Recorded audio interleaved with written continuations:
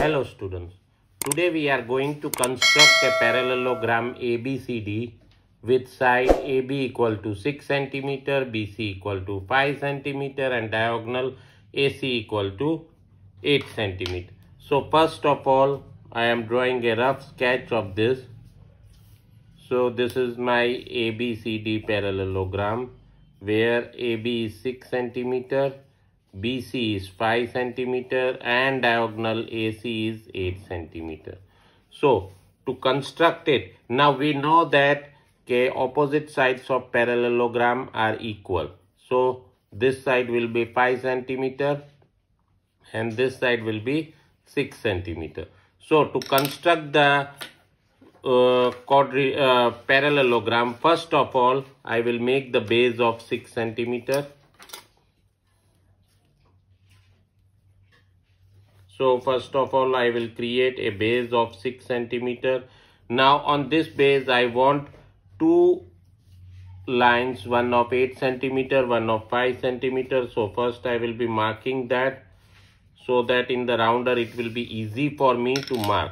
Now with the rounder measuring 5 cm and this point is my AB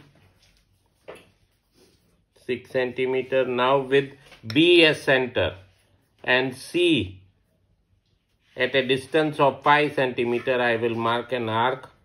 Now with 8 cm in the rounder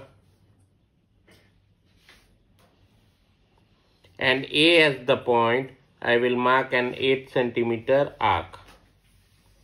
So I got the C point now. Now I will join BC and AC. So one triangle out of two triangles is ready. This is 5 cm. This is 8 cm.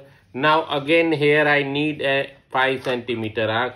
So I will measure 5 cm and again make an arc there. So with A as center and 5 cm I am drawing an arc.